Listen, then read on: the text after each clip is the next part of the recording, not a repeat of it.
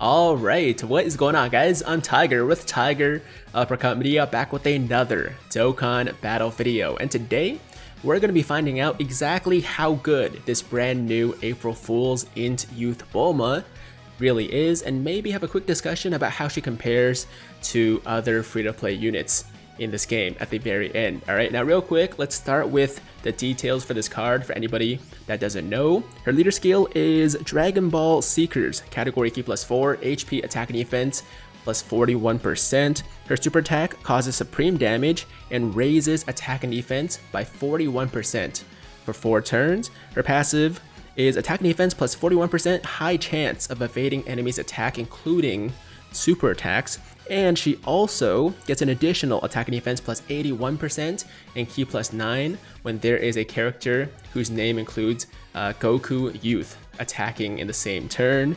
And this does include cards that have Goku and also another unit, so for example Goku and Arale or Goku and Bulma, so on and so forth. Those count as well. And her links are Shocking Speed, Money Money Money, Brainiacs, The Incredible Adventure, Guidance of the Dragon Balls, and Scientist. And her categories are Dragon Ball Seekers, Peppy Gals, DB Saga, and of course, Youth. Alright, so those are all the details you need to know about this unit. Oh, also, her team cost is only 7, which is super low. I don't think it really matters for most people, but I guess if you're like a very new player and you only have very low team cost limit, then it's going to be beneficial for you, I guess. I mean, team cost 7 is like super low. It's got to be one of the lowest in the game. Anyways, this is the Bulma. Let's jump into the gameplay, and as you can see, we have a Youth/DB Saga team here, and obviously it's not gonna beat this event, the Legendary Goku event, but this event obviously is amazing for showcasing units. So we're gonna do a couple runs, couple stages in this video and see how good this Bulma is. Now let's pop her in the beginning, and her starting stats are 126,000 attack and 66,606 defense. Now I'm not really sure how to feel about that number. It might be a little unlucky, it might be a bad omen, but as far as an actual defensive stat goes, that's not bad. 66k for a free-to-play unit on the first turn, when we know that she actually stacks defense as well, at least for a couple turns, right? So 66k starting, no supports on rotation, that's actually pretty solid. It's just kind of a weird number. I don't know if it's a bad sign, but we're just gonna go, keep going. We're gonna move forward. First super, not too shabby, man. 832k, so almost a million there, guys. Almost a million, and we got the crit, 710k. Of course, we got the dodge too. So not only is she meant to be a somewhat offensive unit, she can do some decent damage, as you can see, right? She's also great defensively because she increases her own defense, but she also has that high chance to dodge, which is, I believe, 50%. So half the time, she is going to be dodging attacks, both normal attacks and supers, unless you're facing an enemy that seals your ability to dodge, right? So for example, the UI Goku at the very end of this fight is not going to allow you to dodge, so it's going to be useless there. But for most events in this game, you are going to be able to dodge all attacks, like Super Battle Road, any Dokkan event, or at least most Dokkan events, I think. There might be 1 or 2 that stop you from dodging as well, but for the most part, most events in this game, you can dodge attacks. So she's going to be super helpful there as well, just to reduce the damage they're taking every single turn she's on rotation. So that's pretty good. Now, we're on the second appearance here, and we have one of the best possible, actually basically the best possible support for any INT or Super INT unit, the Youth Gohan. So we should see something pretty good here. Alright, here we go. Oh, yo. Dude, 115,000 defense now. 115k, all the way up from 66k last turn, and her attack is up to 219,000, and she's gonna be stacking a little bit of attack as well this turn. So we're definitely gonna be over a million. I'm not sure how much over a million. I guess we'll find out, but easily over a million. Let's see. Here we go. 1.1 mil Okay. Okay, so as I said, over a million. I was hoping for a little bit more, to be honest. Right? Ooh, the additional 2. Okay. Okay, so 2 supers this turn. That's over 2 million in total attack right there. And we got the crit as well. Almost a million there. Finished off the Goku. Not bad. Not bad. Now for the first super, I was expecting a little bit more. You know, I was hoping for maybe close to like 1.3 or something like that. But 1.1 is still very, very good. Don't get me wrong. All right, maybe my expectations are a little bit too high, but if you factor in the fact that she has the high chance to dodge, and she's also super self-sufficient for ki if you have the Youth Goku on rotation, right? Because she gets +9 ki, so you never have to worry about her not getting a super off. And then you factor in the fact that she also increases her attack and defense every single time she supers. She's overall a very, very good unit, man. Now this is my first time actually using her since I farmed her yesterday on stream.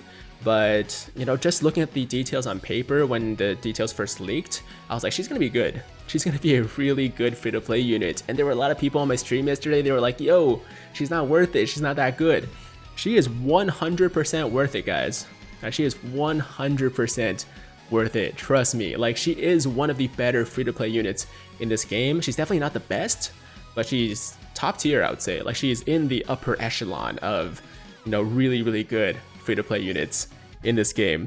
Okay, so now we don't have any support this turn, but look at that.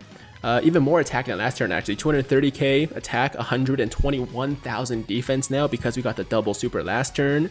That's why I would usually recommend people to... Okay, so let's pop her here, actually.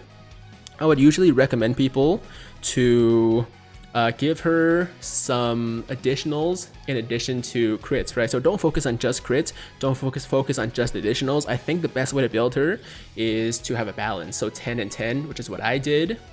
Look at that. Yo, look how well she's tanking these attacks, man. That's crazy. That's crazy, dude.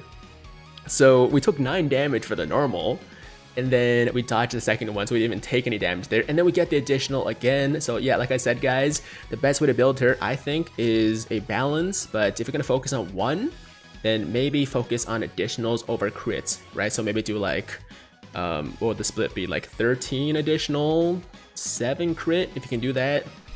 Not really sure if that's an option, but either way, if you want to focus on one, I would go more additional just because she can build up her attack and defense a little bit faster. Now there is a limit on it, which sucks, but I think if they made her stack infinitely, that would have been a little bit too broken.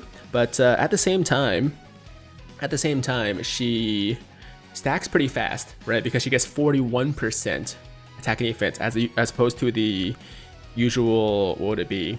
Like 20%, 20 to 30% for infinite stackers. So she'll build up that attack and defense faster than your infinite stackers. It's just she has a limit of 4 turns. So it is what it is. Obviously, if she got 41% infinitely, like every single super, she would become like one of the best units in the game, I think, even when compared to summonable units. So obviously Bandai didn't want to do that. But with all that said, even with the restriction, still really good. Like really, really solid, man. I'm not just saying that. Like she is very much impressing me right now. Okay, so let's go like that. Actually, do we get some additional links from Bula? I don't think we do.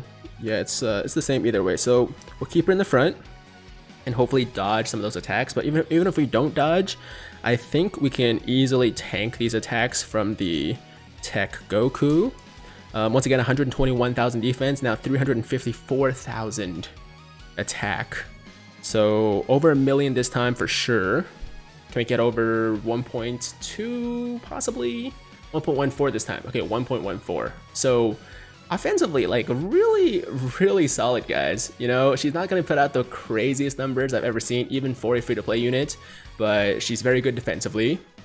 Oh my god, I actually wanted that super to hit. I wanted to see how well she could tank that super, but we got the dodge, so it doesn't even matter.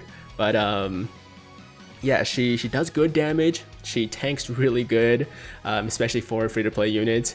And I mean, that's it. That's all I really got to say about her. I mean, let me know in the comments down below if you guys have used her yourself.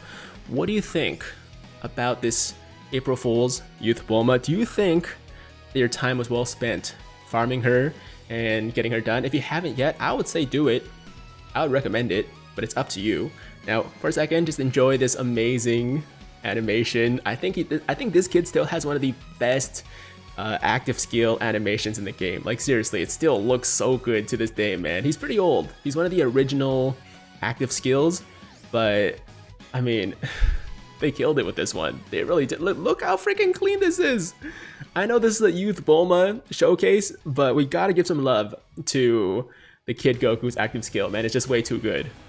It's way too good. Okay, moving on. We're gonna do a couple more rotations here, but I think we're gonna call it very, very soon, because you guys have already seen pretty much everything there's to see about the Bulma, right? But I think she's really good, guys. I do think she is top tier. I don't think she's the best. Obviously, she doesn't compare to like free-to-play LRs or anything like that, but nobody expected that. I'm just talking about how she compares to like other, you know, story free-to-play units and stuff like that, right? And she compares really, really favorably to those. She's better than most of them, like better than 90% of the farmable free-to-play units in this game. Okay, here we go. Take the super, come on. 89k. Okay, so that hurt a little bit, but you know, a less tanky unit would have taken that for way more. All right, I've seen Super Saiyan 3 Goku Super hit me for like 200k or something like that for, you know, a very untanky unit. Like for example, if the Pan took that super, she would have taken easily like 200k plus, right? So 89k is still pretty good. We're gonna keep going. Actually, I'm not gonna use any items. So if we can survive this turn, then it was meant to be. If we don't, then that's gonna be the showcase. So let's see what the Dokkan gods want right now. We're gonna save that Dokkan attack, of course, for the next turn. If we can potentially get a Dokkan attack with the Bulma, that would be the perfect way to end the showcase. But if not, then it's okay. It just means that it wasn't meant to be. Even if we end the showcase here, you guys have seen more than enough. And I'll say it once again, yo, Youth Bulma, top tier, man, top tier free-to-play unit. Seriously, I'm not joking. If you guys haven't done her yet, haven't finished her, oh, interesting, yo, Bulma might kill Super Saiyan 3 Goku. Oh, there we go. Okay, yo, girl power, man. This video is all about female empowerment. That's crazy, yo. The two female characters going crazy in this video, and yeah, this is gonna be it, guys. This is gonna be it. So let's see, Bulma's at 93,000 defense, 232,000 attack. Unfortunately, no support with the Dokkan attack, but either way, this is the perfect ending to this awesome video. Another awesome, really good free-to-play unit that we can farm for free, and especially for free-to-play players, she can definitely help you get through a few events that you might be struggling with. So don't sleep on her. Get her done when you can. You won't be able to do her. You won't be able to farm her probably until next April Fool's if you don't do it before this event goes away. So I would take advantage right now, man. And also, what else are you gonna be doing on Global? There's literally nothing else to do on Global, so you might as well get her done, right? Just farm her. So yeah, that's it, guys. That is the video. Thank you so much for watching. I appreciate you guys. And once again, let me know in the comments down below your opinions on the Youth Bulma. I think she's awesome. I think she's fantastic, and I look forward to using her more in some events. Maybe if I build this youth team a little bit differently, I could potentially actually beat the Legendary Goku event with her as well on the team. I'm not really sure if that would work, but as you can see, we got pretty far already. I don't think that without items, at least, we can beat this.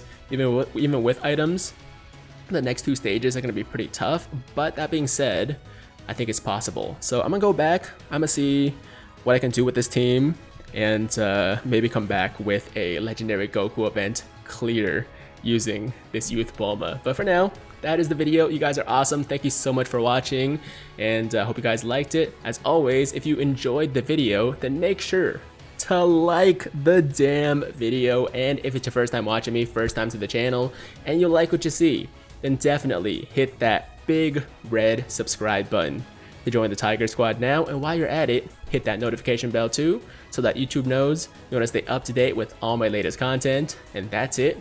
I'm out of here. Until next time, hope you guys have a fantastic day. I'm Tiger with Tiger Uppercut Media, signing out.